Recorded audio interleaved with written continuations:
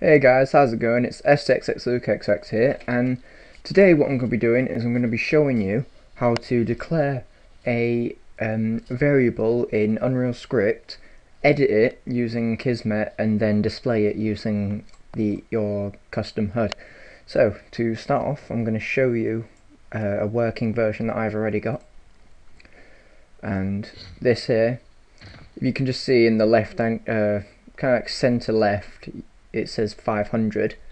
That's the money that I've got for this game. And to show you how it works, basically if I kill a bot I'll get 100, or if I buy this tower here I will also lose 100. Now if you saw that, it just went down to being 400, and I'll show you if I kill some bots it'll go up. There you go, look, 500, 700, and also if the towers kill them it also goes up. So I'll see if the tower kills, look, there you go, 800, 900, 1000. So to show you how this is being done, let's have a look now. Right, I've got a custom Kismet action called take money. Now thing is though, this can be used to take or add money, because if you want to take money you just have a positive integer. However, if you want to add money you put a negative sign in front of that, and it takes a negative amount, which, you know, most people should understand that means you're actually adding that amount. Let me just, what's going on here? Okay. Right, okay, so to show you how this is being done, when I buy towers it lets off a remote event called take 100. And now when that event occurs, it takes 100 here from the money that's used in Kismet to tell whether I can buy towers or not, and then it also takes the amount that's being paid for the tower away from the amount that's being displayed in the HUD. I can't use one variable to show the HUD and use it for Kismet, if you understand what that means. I have to try and get them to coexist together, which is actually really easy, but anyway, yeah. So also you have to have a target for who this is happening to, so I've just simply attached it to my player spawned instigator, because I tried attaching it to player 0 but it didn't really work. I don't know why. I just find instigators are really easy. So I'll show you what's going on here. I've had to use loads of external what's it called, variables. Basically what this is saying is, after all this stuff here, if the amount of money I have is more than or equal to the cost of the tower, then I can have it. I'll buy it and it will then take 100 from the amount of money I have. So let's go ahead and get started on this.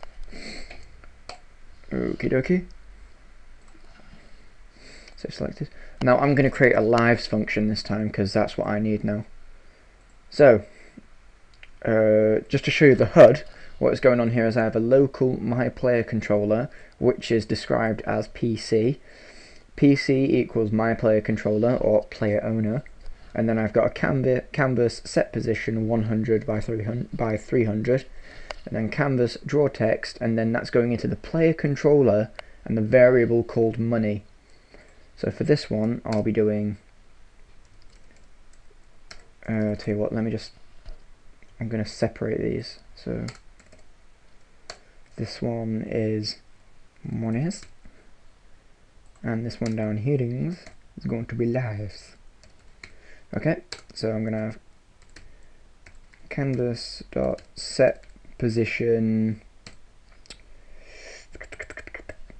300 by 300. Oh, 300 by 300.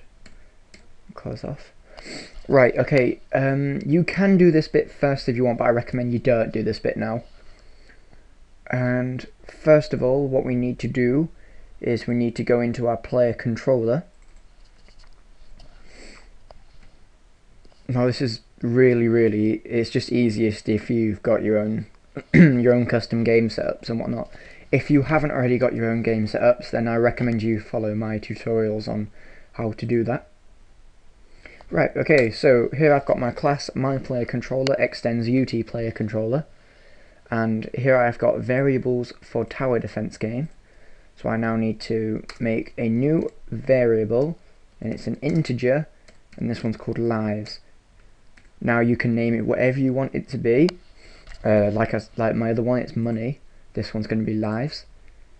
Then you want to scroll down to where you start doing all the functions. And here you'll notice I've got two public functions. I've got take money, and then parentheses, and now I've got sequence act take money action. Now what that's saying is this is being called from the action of sequence act take money class.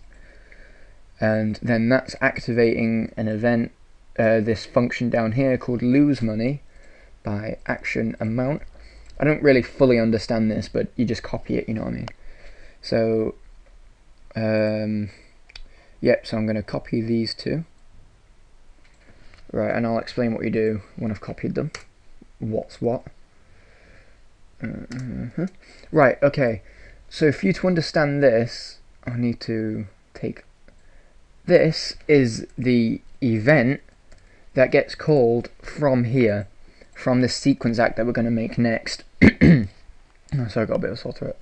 Anyway, so yeah, so when you call this action in Kismet, this function will be declared, and when this function's declared, it tells you to activate this function.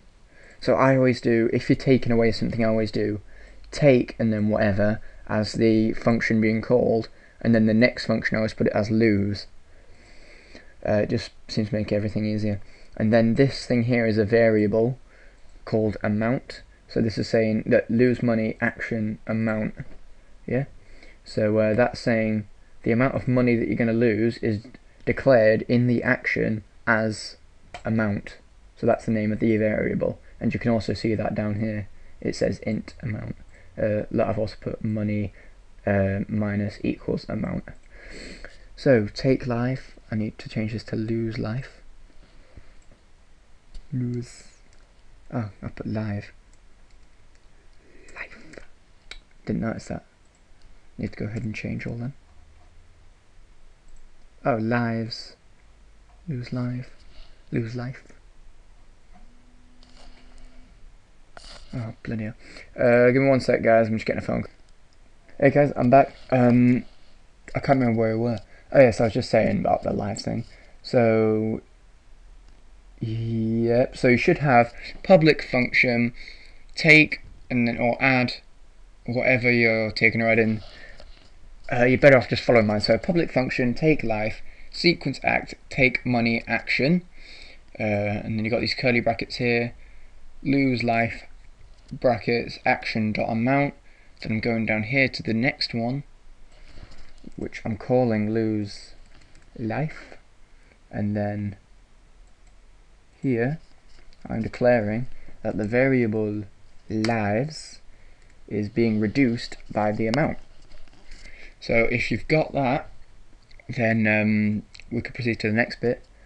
By the way, guys, if I'm confusing you all, because this is kind of confused, it's taken me a week to get to this actually working, just let me know down in the comments, and I'll sort you out with whatever problems you're having. Oh, and just one more thing, I'm using numbers, not bars, on this. I'm using a string of text because the tutorial that I've got this off uses bars to display everything, because it uses like life and XP, and I really don't like that. I wanted mine to be in strings, so yeah, I had to alter it, and that's why it's taken me so long. So the next thing we're going to do now is we're going to create our sequence action. I'm just going to keep that one open in case I need it. Right, here we go. Look, if you look here, I've got sequence act give XP and sequence act take money. So I'm going to copy this one, I'm going to paste it, I'm going to rename it to take life. I believe that one was right, yeah. Oh, I just realised I need to change that here as well to sequence act take life. That would make more sense. Yep, that's all good. Okay. So now in here you should have class sequence act take life extends sequence action. Here I believe you can change this to event or condition, and that'll affect what group it's in. And also you can add another line down here called object category, and that'll put it in a different category, like you have math functions and player functions and all that kind of thing, pawn functions. So this here, as you can see, it says name that will appear in Kismet. Oh, first of all you need to declare your variable and then parentheses int amount. So that, here you go, amount of life this action will take. Name that will appear in the Kismet, I'm going to call it take life. And the handler name, this is what I was saying earlier, this is the event that gets called. Call that take life. Now, you should be fine so far, and then what this is saying is, you leave this blank, by the way, because this gets changed in Kismet as told by this little line of things here. Basically what this is saying is to make a variable link and to expect it to be an integer. The link description will be called amount. You can write over it, and its property name is amount. So now that we've got that, you would now go back into your HUD and do what I did earlier. UDK HUD. Oh, it's there. Now what you would write is you'd write event post render. Then you'd write you'd open close parentheses, open curly brackets, local myPlayerController space PC semicolon. Next line, PC equals myPlayerController, open parentheses, player owner with a P and an O in capital letters, close parentheses and a semicolon. So now what that said is that you're now eligible to take variables from your player controller class. And obviously if you've named your player controller something else, you'll just have to change it here in the local and this bit here. And before you say what's the point in declaring it's PC, why can't you just do it as my player controller? I tried doing that, but then when you compile it you get an error telling you that's not right and that you're naughty for trying to do that. Next thing you do is you want to declare your canvas position. I put mine in 100 by 300, and then what you want to do is you want to canvas dot draw text, open parentheses, PC, and there you go, that is declared, dot lives, I believe mine was, semicolon, save. Now what I'm going to do is I'm going to run my UDK and rebuild my scripts. Now I'll have absolutely loads of errors, by the way, because of my game mode, so just ignore all of them. I'll only highlight any important ones that may come across. Right, 15, that seems about right. 2 scar ones. UDK, yep, okay, all's good.